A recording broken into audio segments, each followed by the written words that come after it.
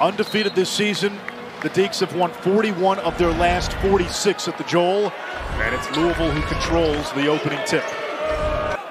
Carr guarded by Zan Payne. That's the son of Louisville head coach Kenny Payne. Sallis lines up a three, and it's good.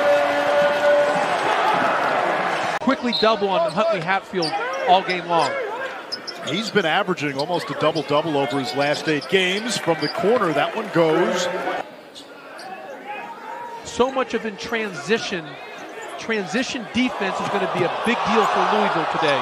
How about Carr showing off the shapes? He knows he's got the mismatch there. Zan Payne doesn't play a whole lot, making his first start of the season.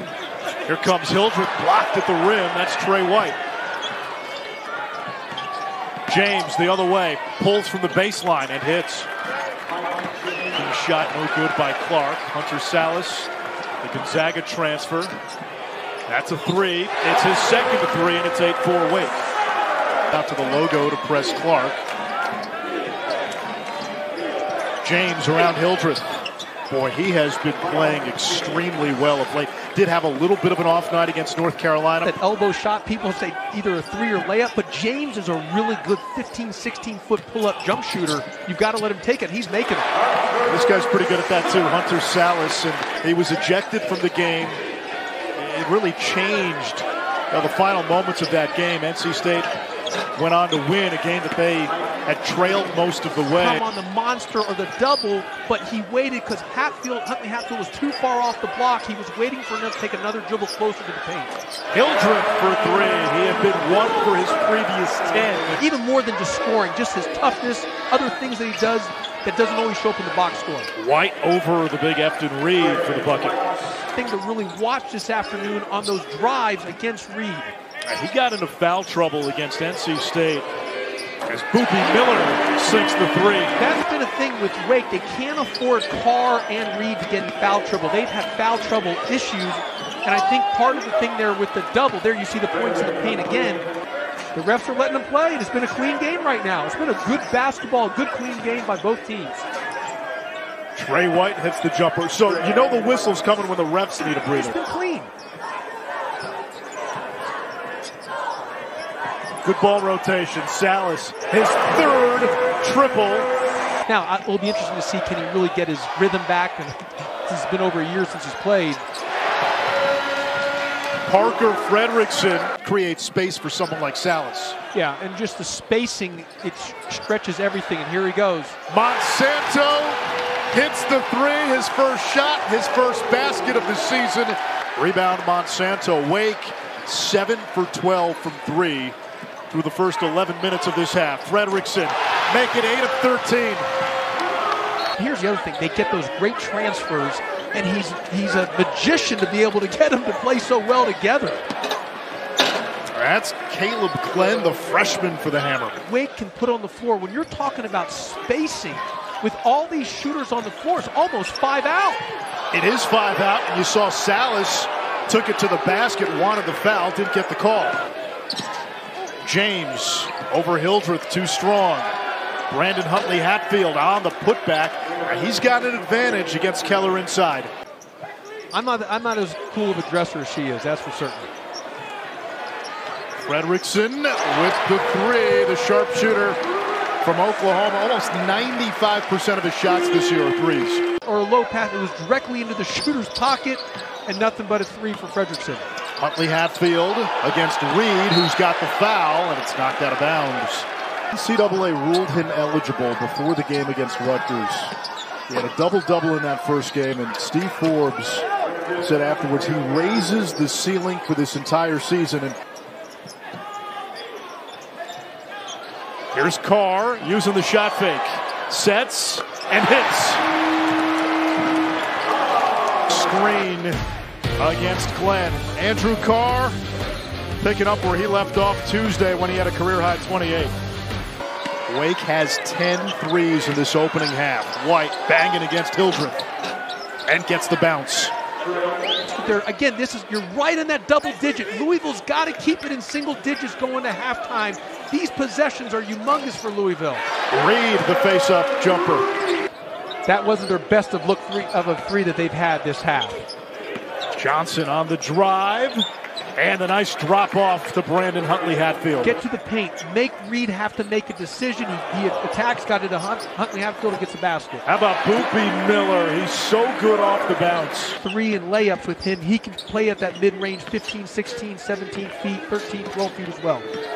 James attacking the paint over Reed, who didn't want to pick up that second foul. Up the lead to 5 a couple of times in the second half, but then ran out of gas. North Carolina pulled away. This time Boopy Miller blows by the defense. The lead is 15. 6th team foul on Wake. Next one will put Louisville in the bonus. Nice move by Tre White on the inside. Sallis got Huntley Hatfield in the air and knocks down the J as time expires. That caps a 13-point first half for Hunter Sallis. Over makes a big difference, and you can see right here, good defense, better offense. That's the game of basketball. Playing the 2, we've got to stay at home and take out the 3. We have to guard the 3. We can't overhelp anywhere on the floor. Long 2 goes by Tre White. Against Carolina on Tuesday or Wednesday, Louisville was down 17 at the half, trimmed the lead to 5 as Cam Hildreth gets inside. We've got to keep finding ways to drive the ball into the paint and try to make Reed have to make some decisions. But it's great ball movement, and Carr hits the 3. You said it earlier. Ball side, and they're getting too good of a looks. Wake Forest is too good of a shooting team as the looks they're getting. James, that's a long 2.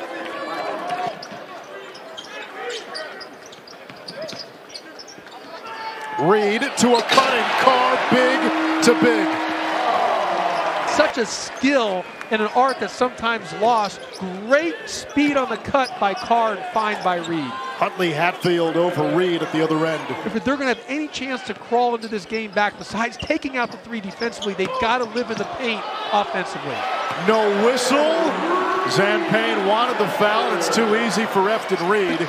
You're hoping on a 4 or 5 phone calls, you're seeing a kid once or twice, and you're going to be right. Tre White, and that is Louisville's first 3 of the game. Carr, he's been so good off the shot fake, leans in, and Andrew Carr's got 15 to lead the Deacons. That's why it's the, do you have him out for the defense, offense? That's the issue. James the steal. Williams the trailer. James does it himself. Potentially going to Dayton. Anybody wants to play them? And the round of 64, the round of 32. The reality is Carr knocks down another 3. You're essentially telling the rest of the ACC, hey, your path in is don't lose to anybody except Duke or Carolina. And this league is too good for that to be. Quickness and athleticism, but also a lot of ability to shoot and score in this league. And the spacing in this league makes it very NBA-ish, if that makes sense. But also the way, the styles of the league, of the teams that play up and down, and a lot of. Monsanto! 13 threes for Wake, a season high. Wake Forest, one of Joe Lunardi's last 4 in with a 21-point lead. Wild shot by James, who's slow to get up in the finish on the putback by Glenn. There's Damari Monsanto, open 3. The guy doesn't play a game in 11 months. Comes off the bench, and he's 3 for 3 from downtown. You can see just with Wake due to knee injuries. Tuca's a guy you might see today as well. Steve Forbes says he can give you some pretty good on-the-ball defense. Respectable range. Sallis, a near turnover. It's another 3. 15. Job. They're one of their better games right now is in terms of just they've been sound in a lot of areas. They're scoring in the paint. Defensively, they've had no answer. Issue in Wake, to their credit, has made the shots. Monsanto will try it again. Are you kidding me? 4 for 4 from downtown. The entire crowd was ready to erupt if he made that one. Against the 1-3-1, those slots and corners are open to give you a chance to get.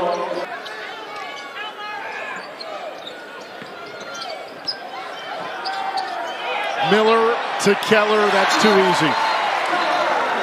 another element and another scoring option. Yeah, it just opens everything up. The spacing on the floor, it just is a big difference. And you can see right there, Wake Forest actually is going 5 out with 5 shooters on the floor.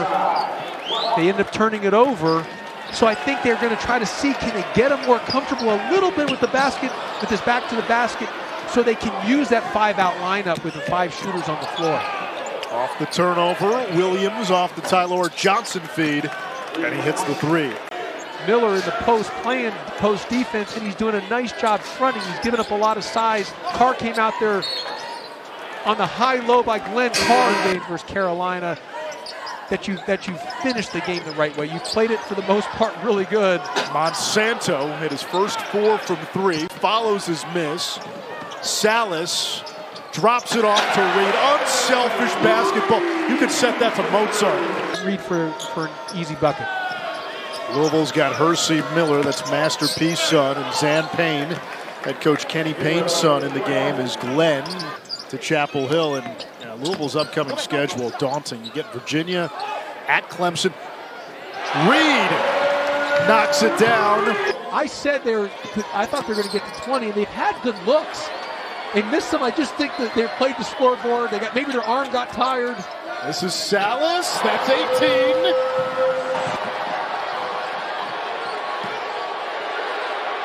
Kevin Dunn lets it go at the horn. That would have been 19. And Wake Forest cruises to a 90-65 win.